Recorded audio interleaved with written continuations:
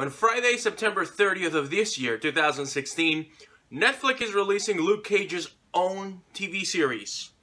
We need to talk about him. Let's see what we've got.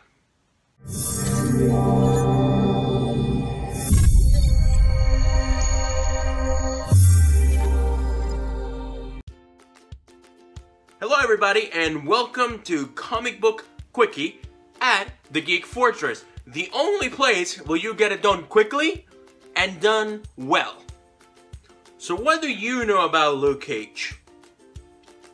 When you think of him, you may think of maybe Jessica Jones. For those of you who have seen the Netflix TV show as well, you may think about his powers, but there's more to him that actually it's being shown in the show.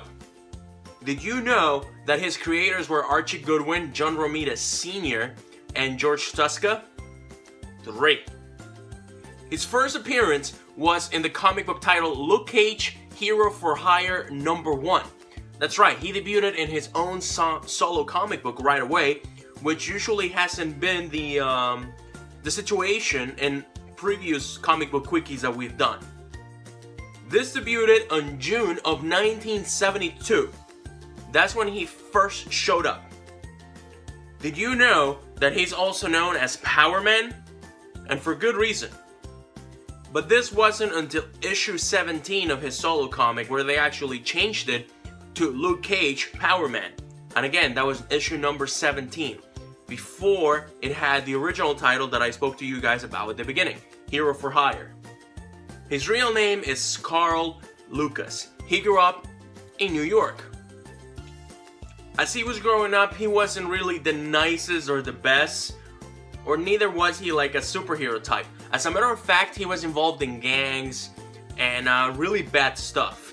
He actually was in this gang with his friend called Willie Stryker, and the two of them were like this inseparable friends, and they were together in the gang, and you know, they did what they did, but things ended up turning on the dark side. Luke, or Lucas, chooses to get out of this life. He says to himself, you know what? I need to better myself. I need to do this for my family. This is not what they like. This is not what they want. So he gave up the life of crime and gangs, and he actually did something for himself. He looked for a job, he cleaned up his act, and then, you know, he became a good member of society.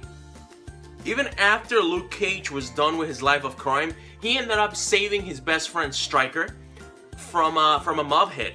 So he was gonna get killed, but Luke showed up and he helped him, and he ended up saving his ass. Stryker's girlfriend at the time was suffering from all of this situation going on, you know? So she ended up getting closer to Luke Cage, and Stryker didn't like that. She ended up breaking up with Stryker, but she didn't really get with Luke like that, but Stryker didn't care. So he was a jealous guy, and this is what he did. Stryker planted heroin inside of Luke Cage's apartment, and then he tipped the cops. What a friend, huh? Dick.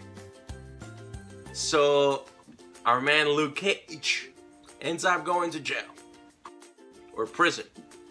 Which one is the worst? The one where you drop the soap. So our main man Luke ended up being there for a while, and during his stay at Hotel Prison, he tried to escape a few times, but he wasn't very successful.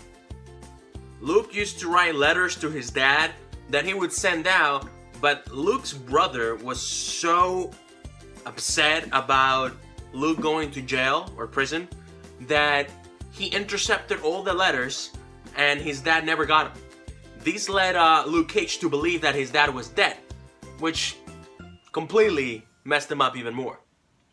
Fast forward some times, there is this suave doctor who wanted to do this experiment type thing on one of the prisoners. His name was Dr. Noah Bernstein. So this guy comes in and he handpicks Luke to go through this experiment. The experiment, it's based on a serum, which is kind of a variant of the Super Soldier program. So this experiment works. After some time, they experimenting with him, They don't know if the powers are gonna work or not, but they end up working. And they give Luke Cage some pretty awesome stuff. Superhuman strength, superhuman stamina. It made his skin, the density of his skin, so thick and so tense that he could avoid bullet shots, stab wounds, even small projectiles he was able to survive. So this gave him basically superpowers. And no, that's not the end. So he uses these powers to escape prison once and for all, and he leaves that life behind. He kinda, you know, creates the Luke Cage persona, and he goes back to New York City. Right as he returned, he became this hero for hire type guy who, you know, if you had a problem, you wanted somebody beat up, or if you wanted somebody, you know, being heroed out, heroed up, heroed. If you wanted somebody to go down superhero style, you would call the guy. So he wasn't really the most noble of superheroes at first. But you know, you gotta make a buck.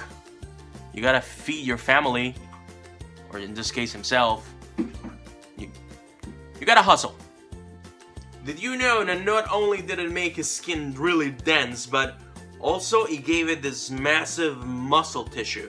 That's why when you see Luke Cage in the comic books, or even while being played on Netflix, it's this really big, huge, muscular guy. Did you know that his skin is so dense, it could actually probably stop a grenade blast? There hasn't really been too many occasions where he has been able to push or test his powers to the limits, but he has taken a lot of damage. I'm just kidding, his powers get tested like all the time, so I'm pretty sure he can take a grenade blast, probably even a rocket launcher blast, or, you know, a brain blast. Nah? Okay. There was a Jimmy Neutron reference, just in case you didn't get it. Brain blast? No. Mechanical canine? Like I said before, in the continuity, he is married to Jessica Jones. She actually adopts the name Jessica Jones Cage later on. But that's for another comic book quickie, where we will be talking about Jessica Jones. Spoiler alert. Did you know that he was part of this group of heroes for hire? Yeah, they were called Heroes for Hire. And you know who else was in there? Iron Fist, who also has a Netflix TV show coming up. Netflix really knows how to make money. Maybe Netflix and chill should be actually like chilling, you know? Watching movies or Marvel shit with the one you love. In the year 2005, his character was actually added to the New Avengers, which if you ask me, it was a great idea because it gave the New Avengers a lot of muscle. He's basically like an African-American Captain America who is really strong and thick-skinned. It's a little more than that, but you know what I'm trying to say. Also, did you know that him and Jessica Jones have a daughter? Also in the continuity. So where can you find Luke Cage nowadays? Well, in the comic books you'll find him assembling his own teams. Maybe sometimes even calling them Avengers, his own Avenger type comic book guys. And kicking ass. He is badass. That's the best way I can describe it. He's just this tall, gigantic mass of muscle and badassery who will kick your ass and send you across the Brooklyn Bridge. He has teamed up with Spider-Man, he has teamed up with the Avengers, as I said before. He has been a huge help. He's had appearances in video games, such as in Spider-Man Web of Shadows, among others. And as of recently, he has become very popular, especially after the Jessica Jones Netflix show. If you want to learn more about Luke Cage, definitely check out the Netflix TV show that comes out Friday, September 30th, which is kind of around the corner. I personally cannot wait. I should really finish Jessica Jones first, though. Don't judge me. I got like a million shows to watch. I should be watching shows right now. But I like doing this better. So the moral of the story is, when in prison, let the weird guy experiment on you so you can get superpowers and save the world. That sounded really weird, didn't it? In prison, let the guy experiment on you, in you, prison. Whatever floats your boat, man. I'm not judging. You want to let people experiment on you? Go for it. So that is it for this Luke Cage comic book quickie. I hope that you guys learned a lot. I hope that you guys got a better idea of what Luke Cage and his character is about. And most of all, I hope that you guys liked the video. Please, please, please show us some love. Leave a comment, leave a like. Give us suggestions of what other characters you would like to see in Comic Book Quickie. We are also looking to start a series for wrestling, which is going to be Wrestling Quickie, when we're going to be talking about wrestlers or their personas or, you know, anything wrestling related. We're working on those right now, but if you have ideas for those, also drop us a line below. Because the geeky world also includes wrestling, that's right. Please follow us on the Facebook group, follow us on Twitter. If you want to follow me at @LouZamber3790. That's my Twitter direct @. And please guys, please, please, please share the video, look around, check my previous videos. We've done DARKSEID, we've done Constantine, and look out for more videos in the future. And like I said, we have a few Marvel characters coming up, as well as some DC characters as well. And if you have any suggestions, drop them down below, leave a comment, and we'll do our best to make it happen.